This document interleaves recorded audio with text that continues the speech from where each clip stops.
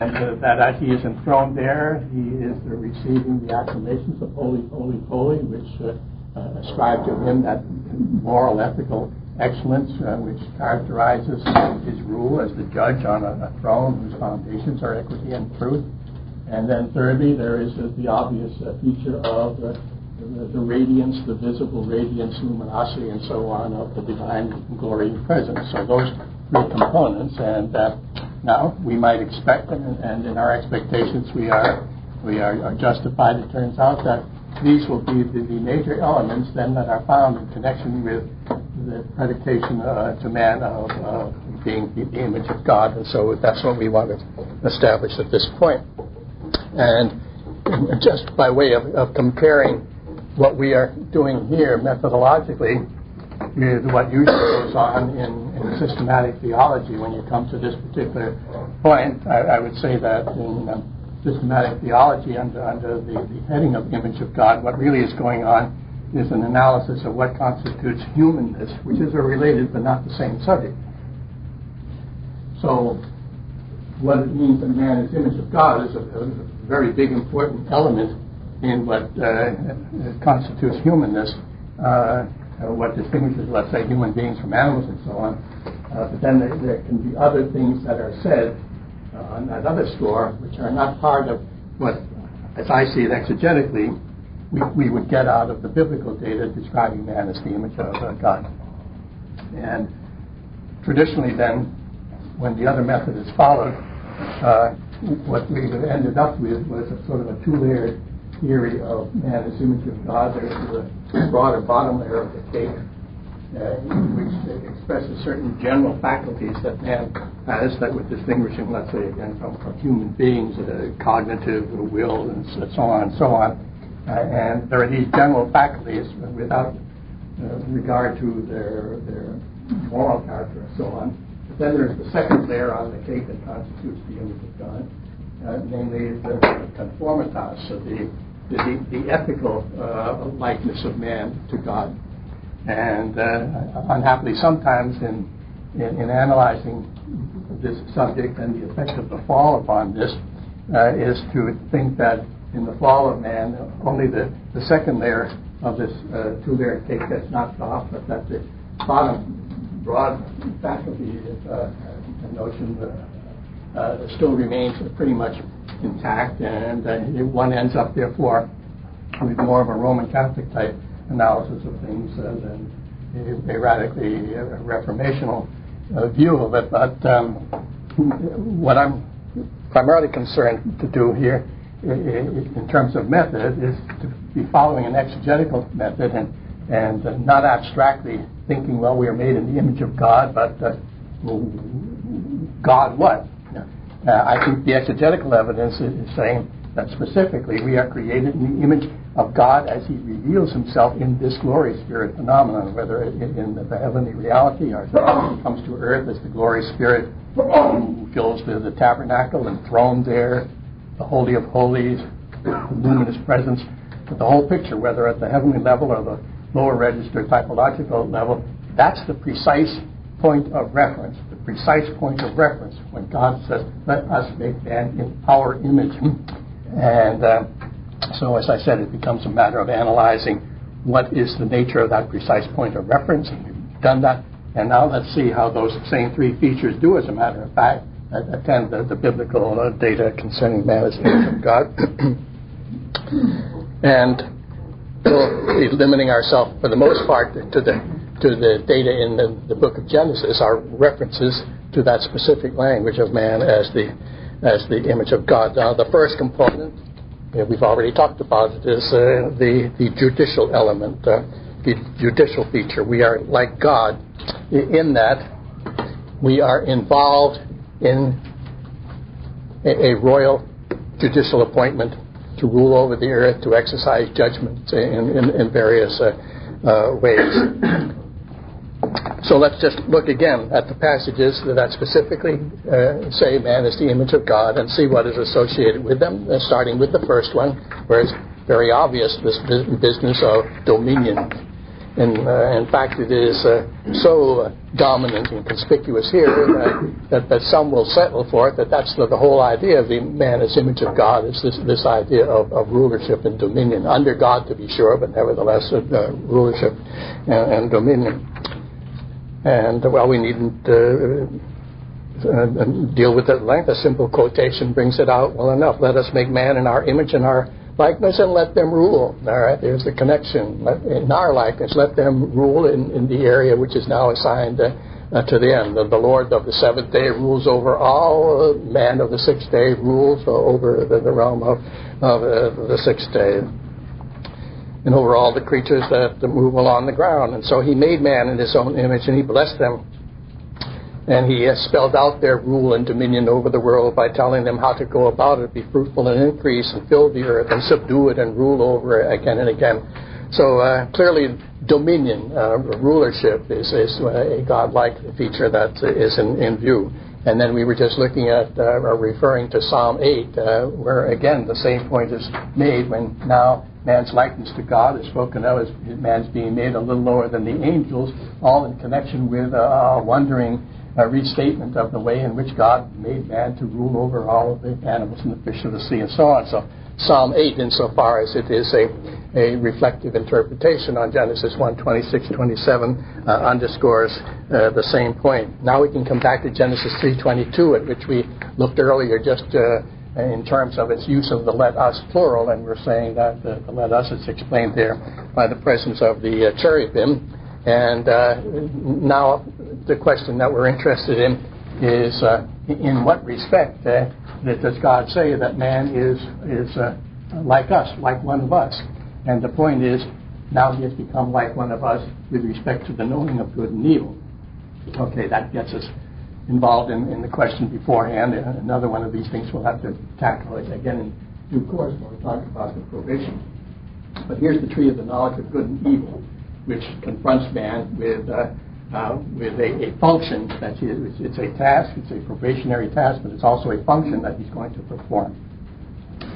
And the way I see it, I've already brought this out in other connections, but the way I see it, what is involved there, the tree of the knowing of good and evil, this is a telling of man beforehand that in connection with this particular tree, and later on it was going to be as Satan comes and brings this tree into the picture in the temptation. But it was going to be in connection with this particular tree, God is telling man, that you are going to be called upon to function, to discern between good and evil. This is not the place where you are going to get new information about good or new information about evil as though you didn't know the difference between them before. If you didn't know the difference between them, you wouldn't be responsible. Man knows the difference between good and evil.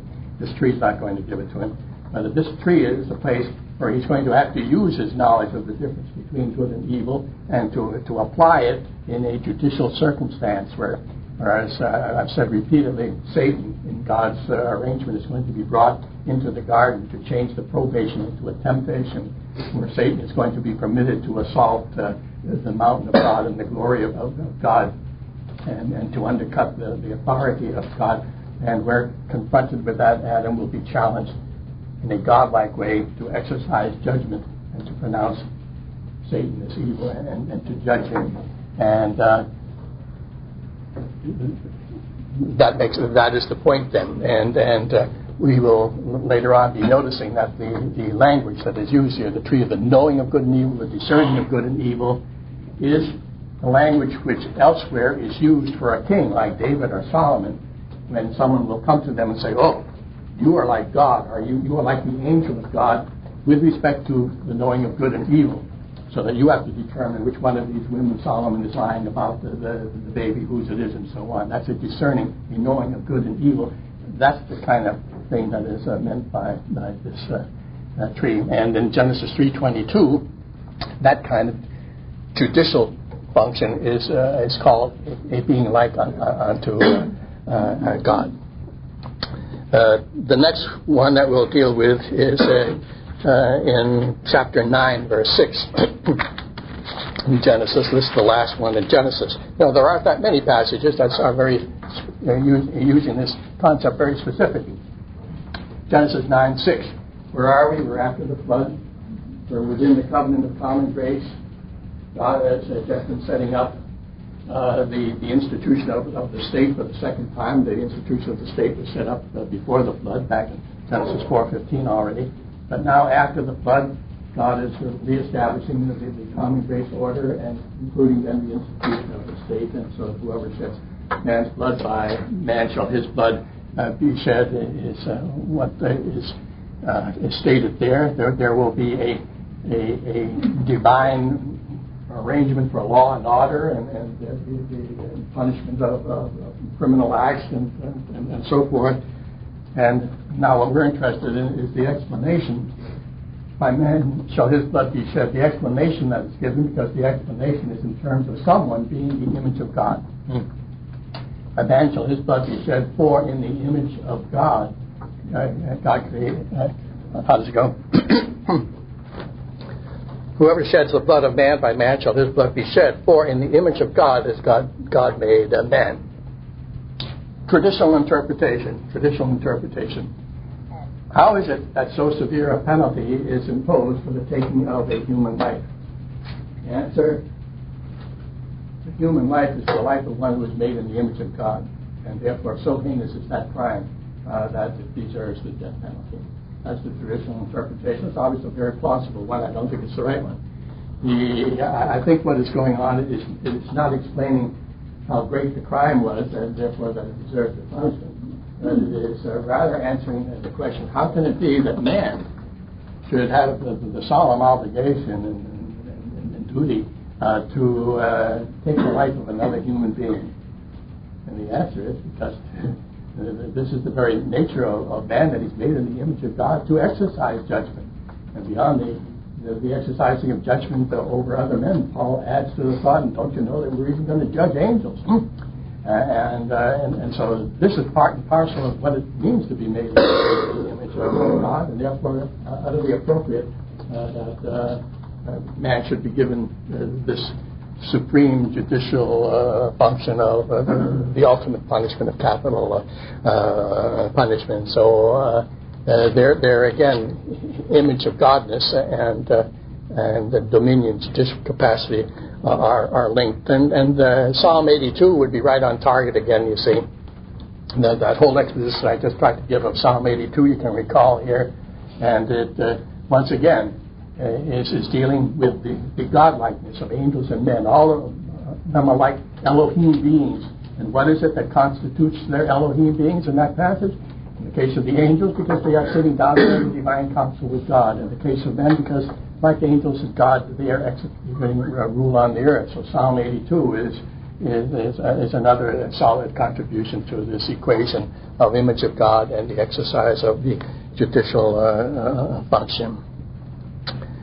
The next category that we deal with, God is enthroned, the glory spirit is an enthronement, and it's one that is characterized by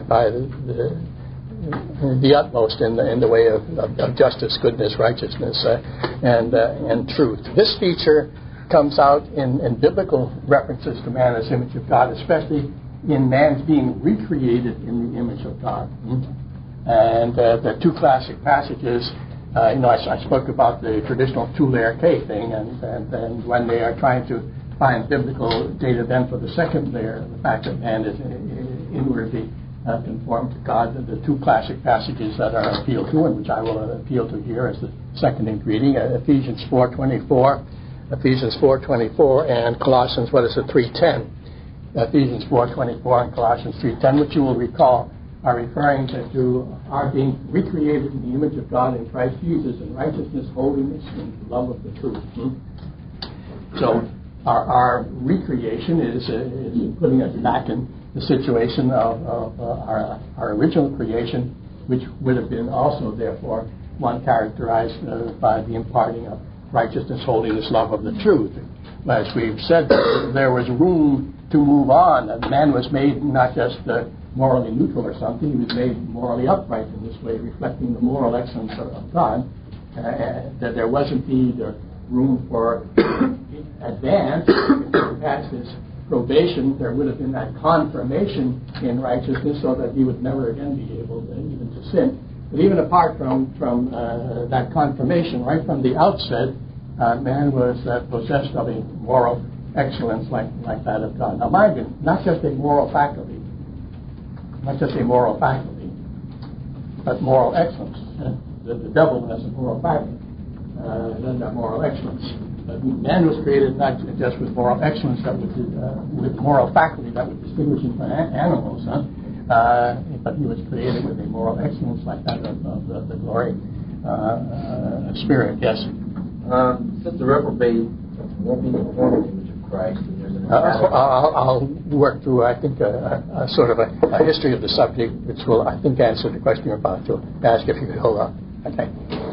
Because you're quite on the right track that you, in answering, when dealing with the subject of man as image of God, you have to answer not only what, but when. And you're getting at the when at some other point along the line. So right now we're just trying to answer the question, what are the components that constituted the image of God like this, especially right at the creation at the beginning. Now the third feature then is the one that might seem strangest since it's the one of visible luminosity and so on. To speak of any feature that seems to have a physical aspect to it seems out of order, since God is a spirit and has not a body like man, as we teach our kids and so on, which is true. And so how can there be a physical component in God likeness if God doesn't have a body like man? Well, the answer to that, of course, God doesn't have a body like man, but he does reveal himself within the created visible universe. That there is a visible embodiment of God, or that called it the endoxation, spirit, and which involves this actual physical, if you will, phenomenon of visible radiant luminosity, light phenomena, and that being the precise point of reference when God says, "Let us make man in our likeness," not some God, the Spirit, in eternity apart from this, but likeness to this particular theophanic presence and revelation of God. There's no problem then in seeing a connection, and the Bible does seem to bring out that physical glorification, the biblical term for it, all right? Glorification, which is not that our perfect sanctification within, but it's physical glorification in terms of our external bodies, so the resurrection body and so on. This feature is one then that we do find when the scriptures are saying that we are like the Lord, and we will be like the Lord. And a couple of passages quickly in Philippians 3:21. It does. That's the one about when we see is that the one that says? Let me see. Someone have it there quickly. Transform our body of humble state with the body of His glory by the exertion of the power that He has given to the subject in all things to Himself. Okay, are being made to the likeness of the body of His glory, which certainly involves the feature that we're talking about. Thank you. And then 1 John 3:2, if someone could be looking that one up and reading it for us in a moment. And 1 John 3:2. I'm looking here now, of course, at 1 Corinthians 15, where it's talking about the resurrection body and the glory of that body and so on. So there is a natural body, it's raised a spiritual body. There is a natural body, there is a spiritual body. And just as we have borne the likeness of the earthly man, so shall we bear the likeness of the man from heaven. And then he goes on to describe this body as one which is imperishable and characterized by immortality and so on. So we are going to bear the likeness to the second Adam as we have borne the likeness to the first Adam, the earthly man with his earthly body.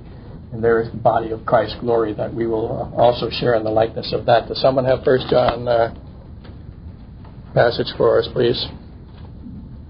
Beloved, now we are children of God, and it has not yet appeared what we shall be.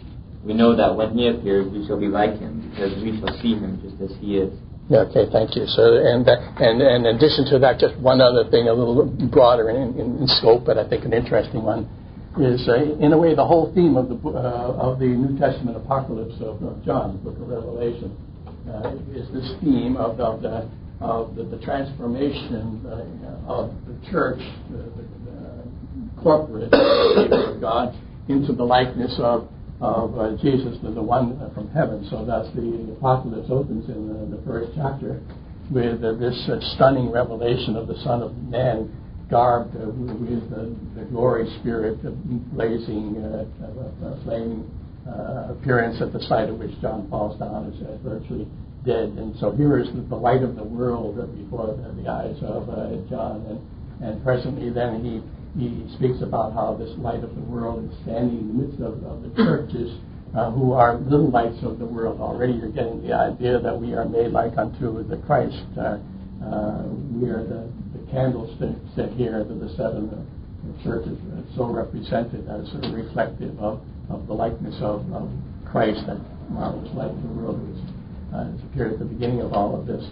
And so the story of likeness in terms of this kind of luminosity is being told, and the whole really story of the book of Revelation is how the church is transformed from this sort of candlestick lightness until you get to the end of the book, where the church is caught up into and becomes part of the glory spirit heavenly temple. Not that we become divine, obviously, but like the angels, we are caught up into that heavenly reality, so that the New Jerusalem, the heaven, the Sabbath, in its final form of this cosmic holy of holies cuboid, like the Old Testament holy of holies, that ultimate temple of God is the bride of Christ. So there is a coalescence of the people of God with the heavenly reality itself. And so the church has come from the point where it is just sort of a dim reflection of the likeness of the Savior, to share in the full luminous glory of the Savior in the New Jerusalem. And there are certainly the elements of outward glory are part of that picture. So physical glorification, then. Now this was a component, as I said, you have to say when as well as what.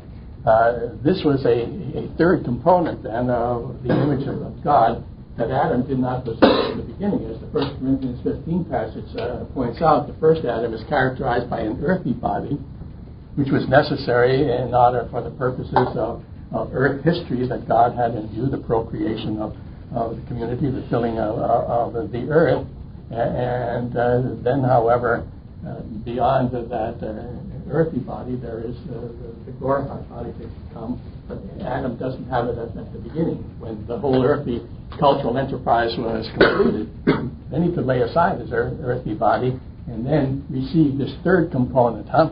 So he is created with dominion, he's created with moral excellence, and he's created with the Sabbath promise of glorification, where you get this third component.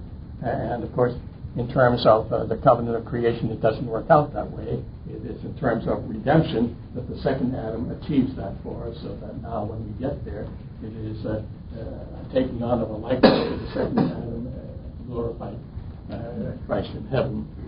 All right, so now I think that sums up most of the biblical specific references to man as the image of God, and it's these three features, these glory spirit type features that are consistently present.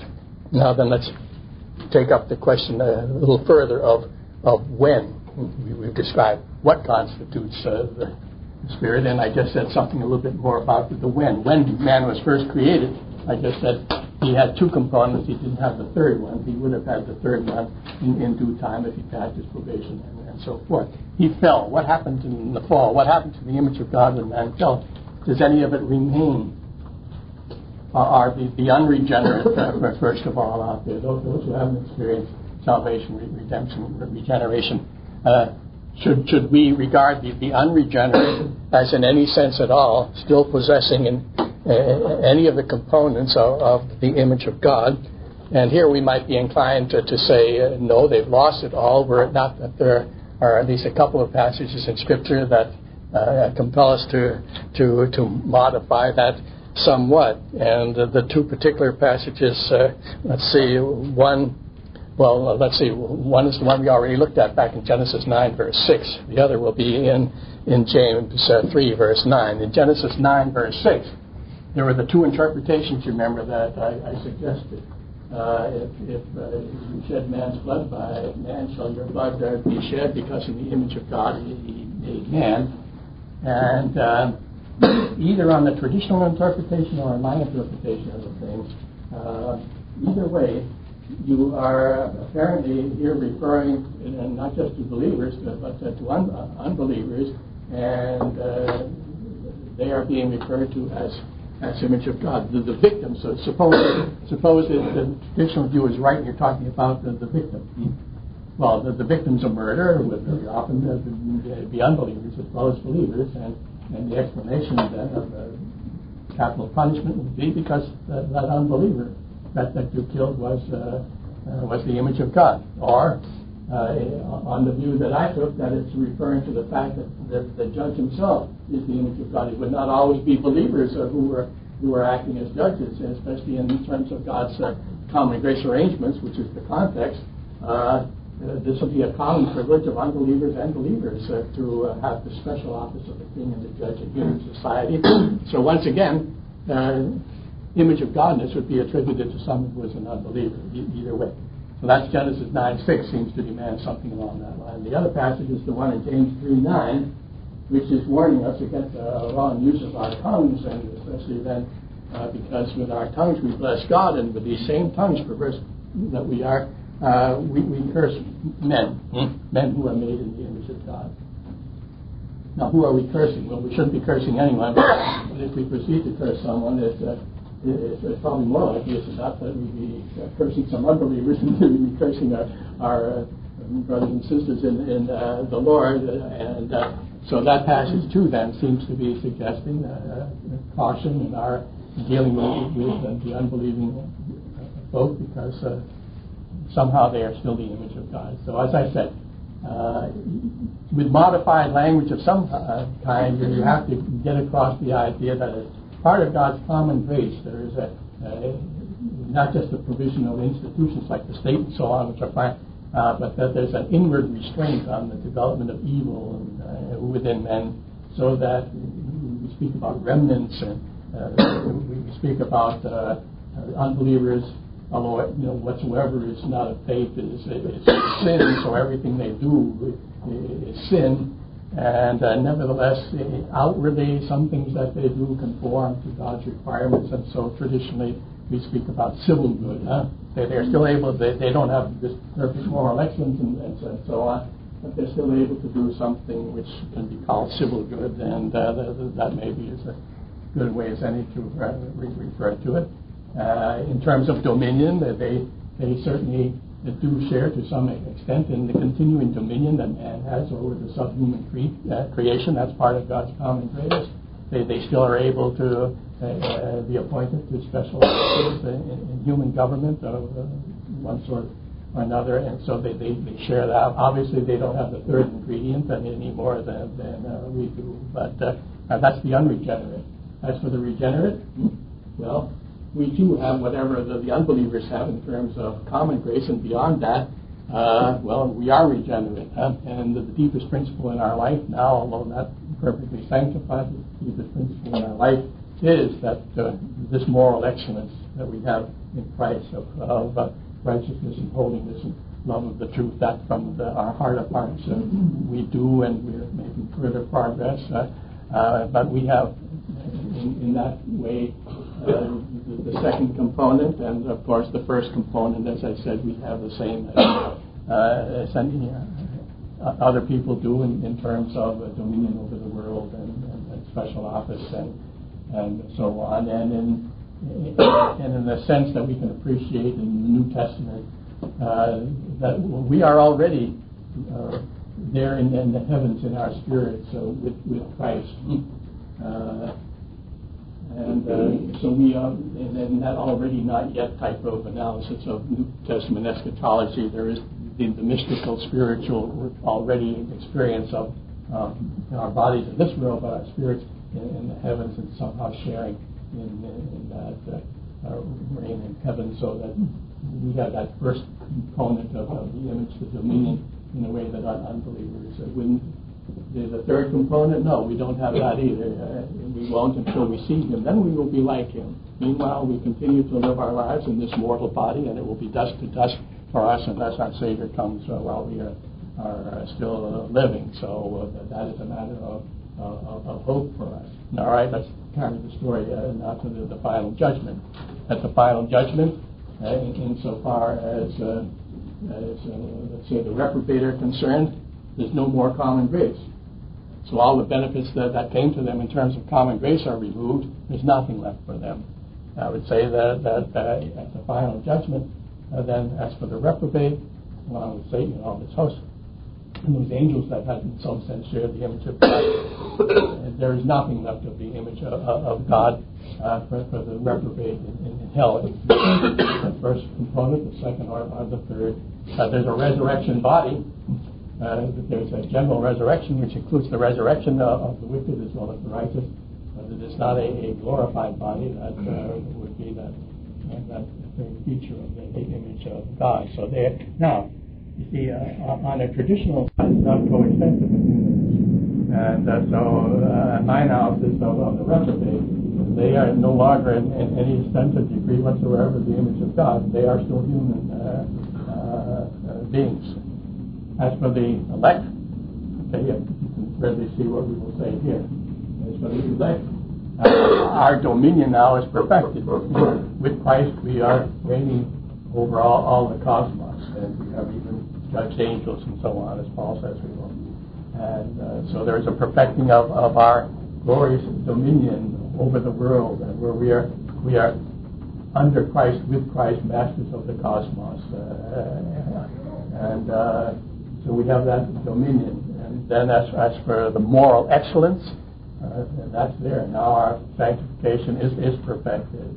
And as for physical glorification, at last, now that comes. And so there, in the glorified elect, we have the ultimate expression of man as the image of God. So now your question was as to the you just answered that. Was the one as to the reprobate, right?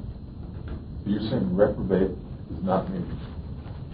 I didn't follow that. I was saying that at that point, when the final judgment, and when common grace is ended, and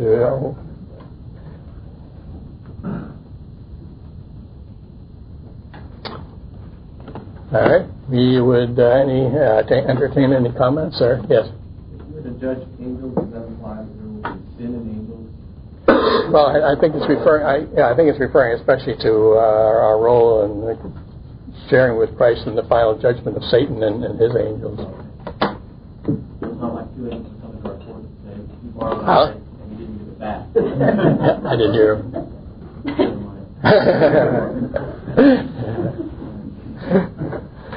Okay. Any other points? Yes.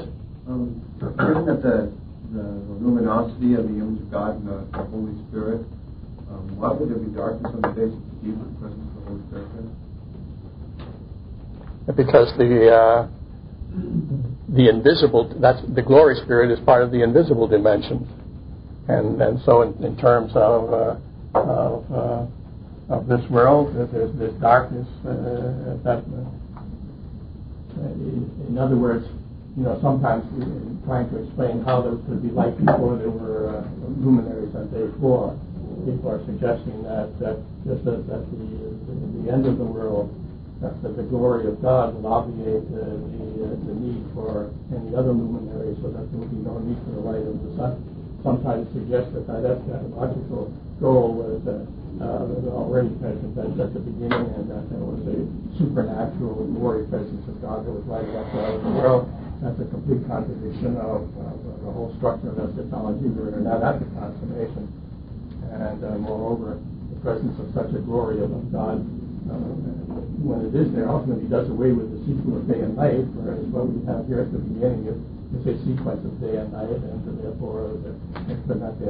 But essentially what I'm saying is that the glory spirit that I'm describing is part of the invisible world of the upper register. you can no more see it today and you could see it then, or you can no more see it then and you can see it today, so it would have no effect on your experience of light and darkness. I wonder what you think of the view.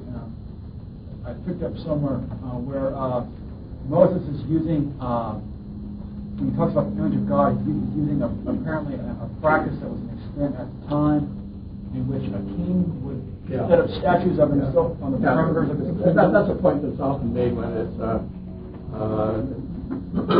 they're emphasizing the idea of dominion. Yeah. And what it involves then is that that we're talking about something which is representational. Excuse me. On that view, you'd be talking about a representative principle, that we are representatives of God in this world, and of course there is an element of truth in that God is the King of all things, and we are ruling in His name. Sort of there's a vicegerency that's going on there, where we are ruling in His name. But what I would maintain is that is not the point when it's talking about man as being God. The point is not that we are representative of God, but that we are representational of God. The idea is that we are chips off the old block, if you can say it reverently. It's the idea of sonship. Now, a son is not like the father in that he is representative of the father's authority. The son is like the father in representational sense, that he's like his father. And that's the whole emphasis in the Bible. That image means that we are like God, not representatives of God. And that point that you make, which is in a lot of the literature, is missing the key point that here that image equals likeness to God, and not just representative capacity. My question has to do with Adam and Eve's perception of their nakedness, and I was thinking to one, either because their moral excellence had changed, or that before. I mean, that's a little off the track. We'll come to it, or before they had some sort of. Can you hold it until we come to that? And if I haven't answered it, then you can bring it up. Yes, I'm running ahead of this. I understand you say the unregenerate now are in the image of God only in a royal judicial sense. In a what sense?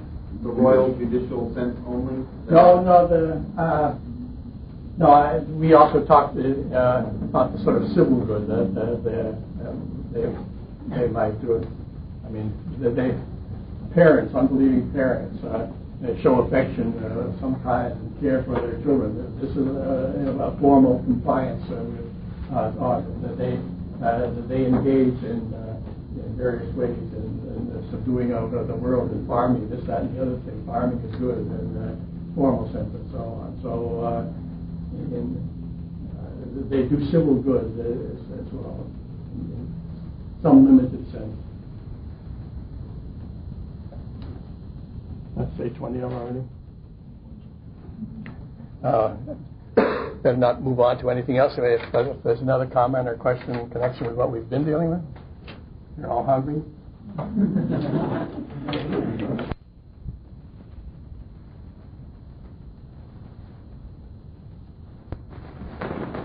Great benefit that the Lord could appeal to that should excite man's gratitude, namely the way in which a man had been so nobly created that he was an Elohim type creature. He was made in the image of God with dominion and with moral excellence and with the prospect of glorification.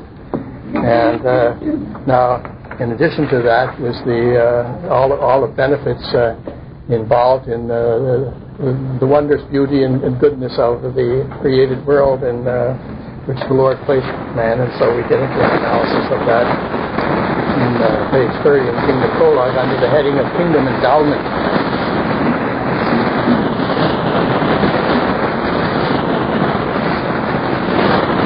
Now, what we would be saying about that can be summed up maybe in the expression which we use in the Bible before that, namely the Garden of God, the Garden of God. And then that phrase brings out the two aspects.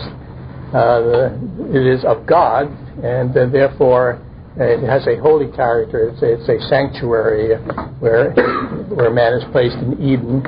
And of course the term garden brings out the physical attractiveness and bounty of of the place, and so it's a paradise, as we have been often referred to it, paradise, and at the end of history, consummation, paradise regained, and actually that formula, paradise regained, isn't quite adequate, because the final consummated world is not just a restoration of the original Edenic order, but it is the ultimate glorified state of affairs. But certainly the original order was one of paradise. It was a garden. In the Kingdom Prologue, we deal with it in the sequence first that it was a holy place because it was the garden of God. It was a sanctuary, and so on page 31 we have that heading there, the kingdom as a sanctuary, and to be such then, it must be the place where the Lord's presence is involved, and so we then sort of just detail some of the biblical evidence we've already noted, plus a little bit more, that God's presence was, as a matter of fact, there with man in the Garden of Eden. And so once again we go back to Genesis 1:2, the reality of the glorious Spirit and His involvement. In Genesis 1:26, at that point where man is being brought upon the scene to be located in Eden. Once again, the "let us," we were saying, signalized the presence of this theophanic presence of God on the scene and the creation of man, as well as in Genesis 2:7, the material that we've already discussed. I did also refer to the passage in Genesis 3:8, which is the coming of God to deal with the situation immediately after the fall, and there tried to make the point that is described there as a parousia event, a presence of the glorious Spirit with the angels in an act of judgment. And so there you are, Adam and Eve in Eden, and the presence of the God of glory with the angels there ready to enter into judgment with them on that occasion. We appeal to Ezekiel 28:13. Where the prophet Ezekiel pictured the cherubim attended glory as present there on the holy mountain of God. And that expression is also illuminating to us the mountain of God. So God's presence was there. And therefore, in our thinking about Eden, since it mentions the mountain of God, I think we have to include that topographical feature, that what we encounter later on in Israel, which is a recapitulation of this, where you have Sinai, and more particularly Zion, the holy mountain of God, in the midst of the holy kingdom of God, the cultic focus for the whole land of Israel. That is evidently a recapitulation of the original situation, which involved right at the center and heart and focus of man's existence and life, and work, a mountain, a vertical access connecting earth and heaven, the original staircase, if you will, at the top of which, as on Zion, I think we then should assume is the presence of the revelation of God's glory in that theophanic form of the heavenly reality accommodated to Adam and Eve in their earthly life. And so Ezekiel refers to it there as the holy mountain of God. So that when we are thinking about Eden, I think that is something. There is the kabod, there is the glory of God, that there is the cultic focus.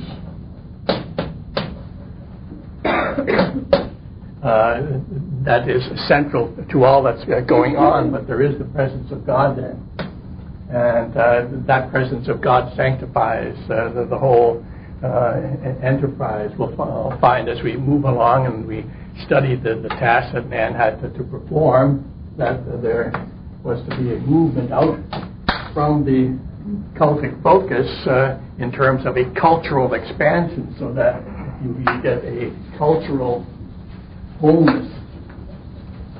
That's going to be the goal, but you start with this center, the cultic focus of man's probation and life and so on, which would give character to everything, so that everything is holy. This is holy, but then the expansion, everything before the fall then would have been a holy enterprise and achieving fullness, but with this cultic focus for the whole thing at all times. And this mountain of God, it's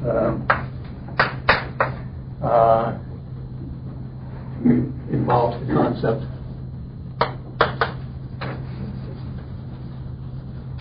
of Armageddon. That's the name of this mountain. From the beginning, it is the mountain where the glory spirit, with all the holy angels, the equivalent of the heavenly reality, come down here into a visible focus on earth. That's the thing that crowns this particular mountain, this Har mountain, and makes it the Mount of Assembly, which is what Megiddon means. The Hebrew word moed, which means council, assembly, the divine council of God with his angels, just rendered into Greek form as Megiddon. So in your idea of Armageddon, this is where to begin. It's the original Zion. Later on, the Zion is identified as the Mount of Assembly, and we'll see and so on. But here's the original one. And this is what gives meaning and significance to the fact then that Satan would enter into this holy place where he doesn't belong, and that constitutes a challenge against the God of glory on Armageddon. Here's the original battle of Armageddon then. The ultimate battle of Armageddon is precisely the same thing. It is Satan challenging the claims of God and his Christ on the heavenly Zion, the heavenly Armageddon. But here's the original battle. Adam loses this battle of Armageddon. The second Adam must and does win the ultimate battle of Armageddon. But your eschatology is the elements of it, are right here from the beginning in so many ways. So right now we're talking about then the fact that there is this glory presence of God here on the Armageddon mountain of God right from the outset. I'll just maybe finish the evidence for this and then entertain your questions. And so Ezekiel calls it, therefore, the mountain of God. Agreeably, when the prophets depict the redemptive restoration of this, what Christ accomplishes by way of restoring it, that they portray this presence of the glory cloud. They say that there's the river of light there and the tree of light there, it's paradise restored, as we were saying, but always within that picture, it's the presence of the glory of God is there once again, because the glory of God was part of the original picture. By positioning the glory, his glory upon the Mount of Eden's garden, God placed there the claim of his name. The glory, one of the titles for it is his name, his shame as well as kavod, and so forth. So man's home site, what we gather from this is that man's home site was a holy place. It was hallowed ground. The Garden of Eden was not only the original land flowing with milk and honey, it was the original holy land as a whole. Paradise was a sanctuary, it was a temple garden, and so Ezekiel calls it, an expression I used at the beginning, the garden of God. That comes from Ezekiel 28, and so on, as we say there. And Isaiah also calls it the garden of the Lord, Isaiah 51:3. Then further indications that this was a holy place and ought to be conceived therefore as a sanctuary, so that man right away from the outset is obviously a priest, you see. He's placed in a holy place with all the functions appertaining thereto. And another clear indication that this was a holy place, a cultic site of God's special presence. Another indication is found in the steps that were taken to preserve its sanctity after man fell. This brings us back to the Genesis 3:22 text we were talking about. Now man has become like one of us with respect to knowing in good and evil. He did it the wrong way. He's forfeited his right to be here. Out with him. And you cherubim, now locate yourself with the flaming sword turning every way to maintain what? Well, obviously to maintain the sanctity of this place from further alien encroachment upon it. And so the steps taken after the fall to maintain the character, the holy character of the place, of course, tell us eloquently that it has all along been precisely that, a holy place whose sanctity must be preserved. Also marking the Garden of Eden as a sacred place was the divinely appointed symbols of covenant religion, namely the tree of life in the midst of the garden. And consonant with the fact that the garden was the place of divine theophany, it was also the site of revelation, oracular revelation, word revelation that came. It was the holy place where man heard the voice of God speaking to him, and so forth. That's what we're trying to establish, all of the varied evidence that God was present and this was a holy place. Chosen as the focal throne site of the glory spirit, the Garden of Eden was a microcosmic earthly version of the cosmic temple. It was the site of a visible local projection of the heavenly temple down to earth. At the first, then, man's native dwelling place coincided with God's earthly dwelling place. It was God's earthly dwelling that he chose for himself, and he invites man to be a house guest there in his own house, dwelling in the courts of the Lord from the beginning. This focal sanctuary in Eden was designed to be a medium whereby man might experience the joy of the presence of God in a way and on a scale most suited to his nature and condition as an earthly creature during the first stage of his historical journey before his glorification while walking with God. Point one, God places man in a place where he himself is present, and that's the ultimate glory, is it not? And this is the secret of eternal life and all blessing, to be near to the presence of God, who is light and joy and shalom forever. All right, now there was a hand or two, and I do want to make some progress. Quickly. What do you exactly mean by cultic? I can draw from your... Okay, that's a good question I've been asked several times, and the word cult tends to conjure up visions of wild, long-haired, crazy people doing all sorts of things in some narrow household in Southern California, usually. But all we mean by cult is a perfectly neutral thing, is that man has vertical relationship to God. He has horizontal relationships to the world and to other people. His vertical relationship, great stuff. His vertical relationship to God is cult. Our relating to God in the appropriate way as priests in adoration, praise, and so on. That's what we mean by cult. And our relating horizontally to the rest of creation, including fellow human beings and so on, that's culture. Okay. The other hand. So my question. That was the same question. Okay. All right. Moving on then. This idea of sanctuary, all right, so holy place.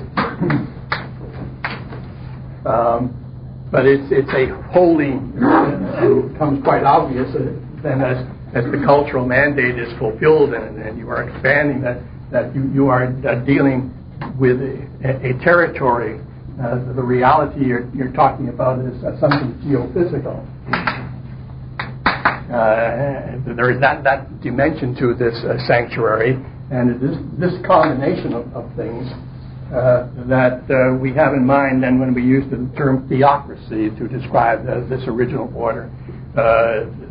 This expression of the kingdom of God is a theocracy, and this is an important concept then to get hold of, just what we mean by a theocracy. And let's see, page 32. The peculiar kind of kingdom established at Eden at the beginning, and which later on you have it, for example, in Israel. When we were quickly doing the common grace chart thing, we said that between the fall and the consummation, we have this common grace line, and then we have the holy line of the covenant community, and you begin with a theocracy, and the consummation is a theocracy. And I said that in between you have Israel is a theocracy, and then that one other little square, the Ark Kingdom, is a theocracy. But primarily then in history, post-Lapsarian history, you have a theocracy then in Israel. You have it there.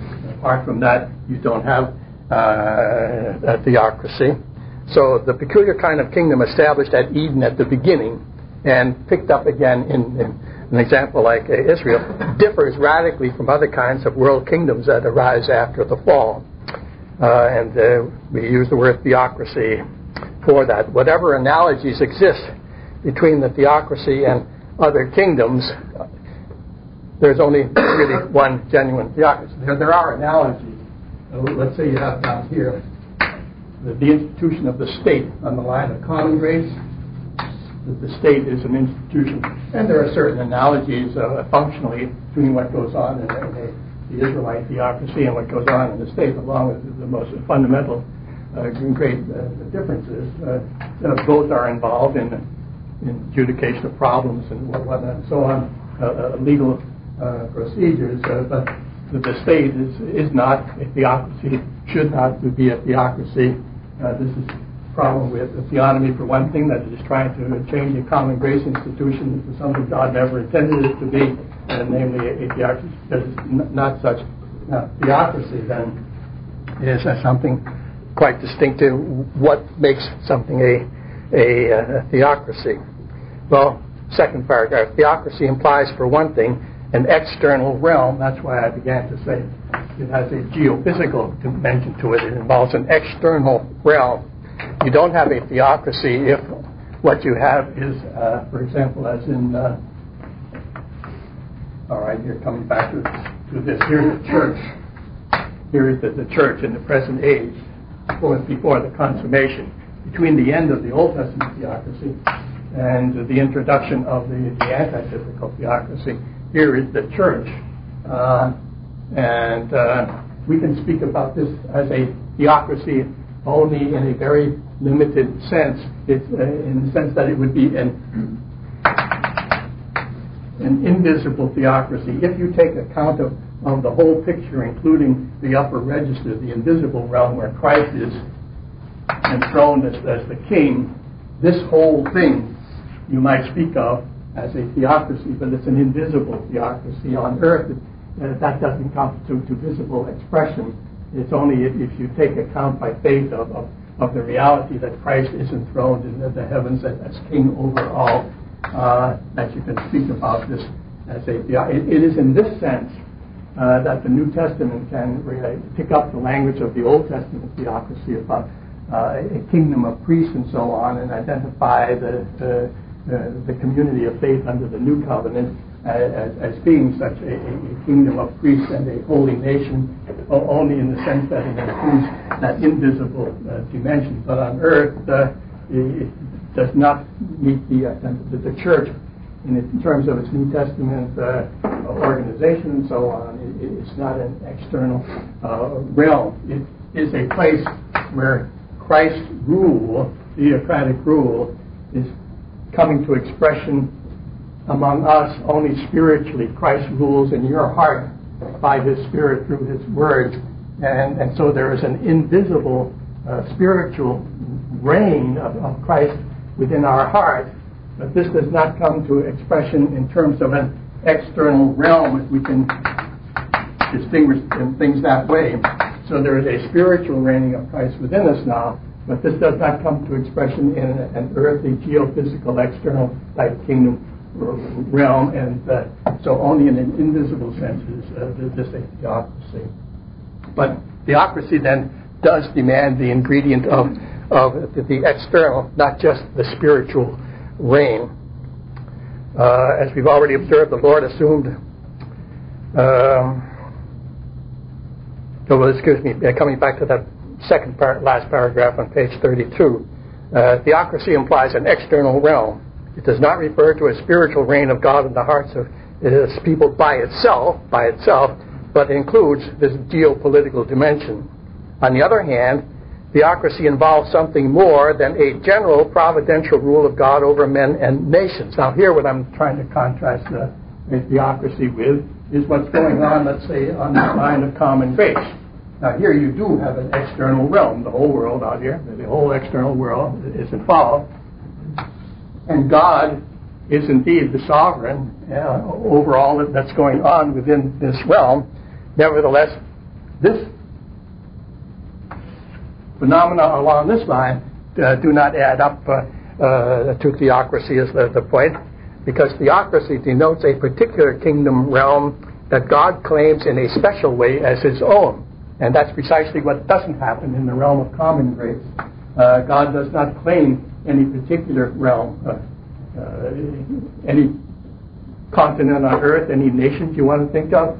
No evidence that God has claimed them as specially his own. He doesn't call out of the general realm of common grace any particular country along this common grace line to be his own holy place, as he did in the case, let's say, of Israel. Now, there you have a theocracy, precisely because God says that land, from the brook of Egypt to the Euphrates, from the Mediterranean to the Jordan, that land, and he gives the boundaries of it and so on.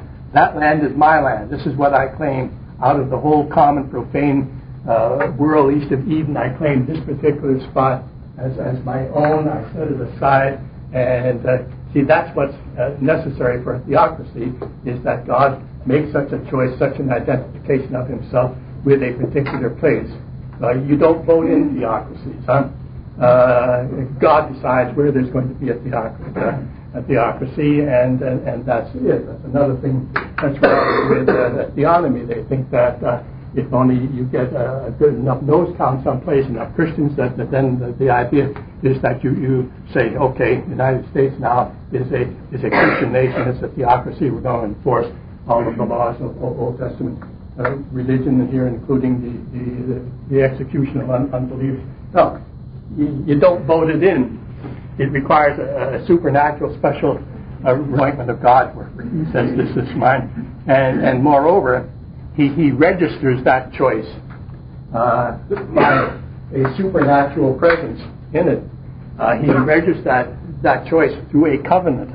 It requires a special covenant revelation to set up, to inaugurate, initiate a theocracy.